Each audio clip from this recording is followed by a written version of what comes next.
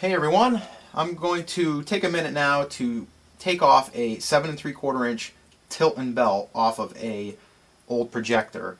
Now if you have one of these or one that's similar to this, it's going to be identical to how I'm going to do this today. Now this has a lot of different belts within it, but this flat one right here is the one that usually goes, and when that one goes, they're pretty expensive, number one, and number two, they're very hard to find. But what I'm going to do here today is show you how simple it is to take one off without even taking the motor off. Now you can take the motor off, but I usually do it without it. It's quicker and you don't really need to do it. So first thing you want to do is get rid of your light source for a minute. Just pull your light bulb out. It doesn't really matter what style light bulb it is, just pull it out. Be careful with it. Do not touch the light bulb with your fingertips. Use a cloth because the oils from your fingers will damage the bulb. So first thing I want to do is take off the fan. It just pulls right off. Get that out of your way. Next thing is you have your spring here. And this spring basically just holds this bottom pulley up a little bit, giving it slack so that way it can spin free without the shutter actually engaging yet. So I'm just going to basically grab it and pull it out of the way. Simple. And then I also have to get a few of these other belts out of my way. That one there we'll just pull off, and then this one right here we're going to pull off as well. Just bring it around, hang it up, get it out of your way. Now that we have this pretty much exposed. Now this next part's a little bit tricky, but it's pretty simple actually once you do it a few times. But basically you just want to get it started. Now you just want to start working this one pulley up as you're grabbing a hold of it with your hand, and you'll see that once you do that, it's going to start up just like that, and then you're just going to keep working it. It's real easy. Boom, it's off.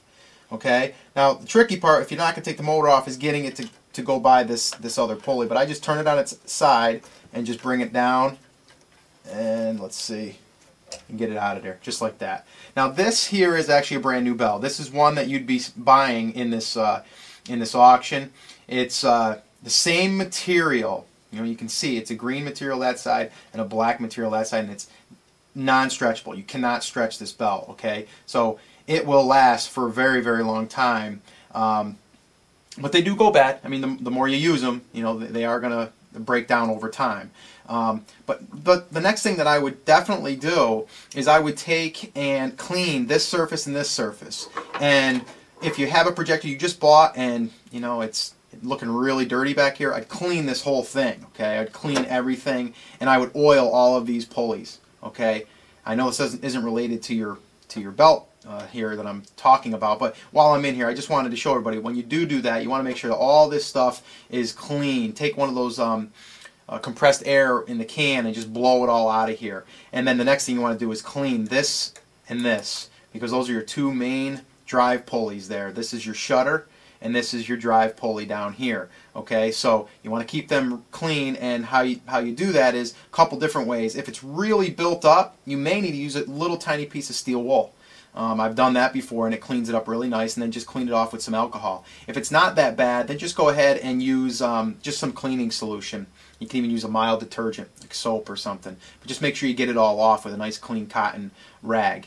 But other than that, that's all. And just the other thing is right here, there's a little washer down in here, but this sometimes gets kind of gummed up, and you want to just make sure that that's clear of any dust or anything that collects there. And also you want to oil that from time to time with a little sewing machine oil. That works really well. But other than that, that's about it. Now take the belt and you want to work it back in there. Okay, that's, like I said, that's the tricky part of this whole thing, is just getting the belt if you're not going to take the motor off, which I usually don't. And I just get it behind there just like that, and get it started up on top, and then just work it around. Boom, it's already on. It's that quick. Now a lot of people are thinking that this is too loose. Well, it is and it isn't. You want it to be loose because when the Projector engages and it's not in the forward or the reverse position, this is going to spin down here, but the shutter is not going to spin as of yet, not until this gets engaged. Okay, that's kind of what the spring is for too. It holds this bottom pulley up.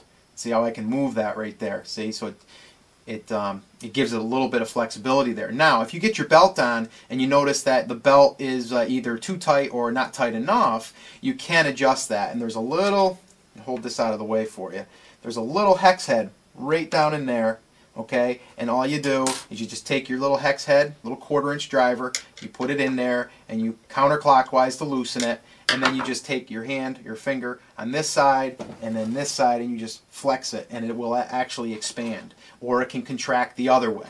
But there is some adjustability there. Okay, so now that you have that on, okay, you're going to put the other belts that we took off back on. So you just wiggle that back in, get that back right around there. Take the other belt that was up here on the top, bring that around and through there, and that's basically it. And what I'm going to do in this video too, I'll also put up a picture of the actual belt configuration of all these other belts. So if you are buying this for just the Tilton, fine. If you're buying it for all the other belts that are included, it'll give you an actual diagram of how they actually go, because there's actually small little ones back here as well.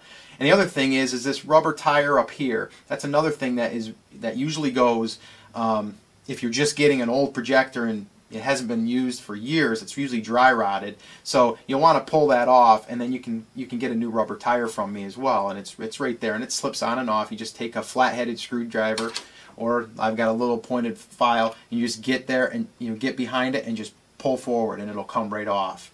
And that's basically it. That's all you really need to worry about back here with all these pulleys. I know it looks confusing, but it really is a simple design, and that's what makes it really nice, because you can get at it. If you've seen any of the other projectors out there, some of the older ones, not in the Gaff line or in the Montgomery Wards or Sears line, but a lot of those are really hard to get at, those pulleys and the drive pulleys. And like I said, this flat pulley take you less than, if I was just doing it without talking through it, I could have probably did it in less than 2 minutes. But again, the last thing we want to do is take this spring. Okay, you want to take a pointy object. Again, I'm using my little file, and you just get it in there and bring it down and just kind of work it around, and then just release it, and that's it. And that's just holding a little bit of tension up, that's all, just a little bit of tension.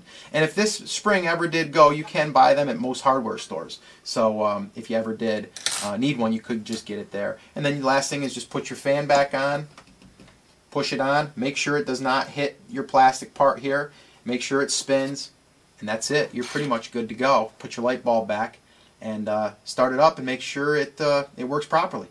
So I hope this has helped, and if you have any questions, feel free to email me. Take care.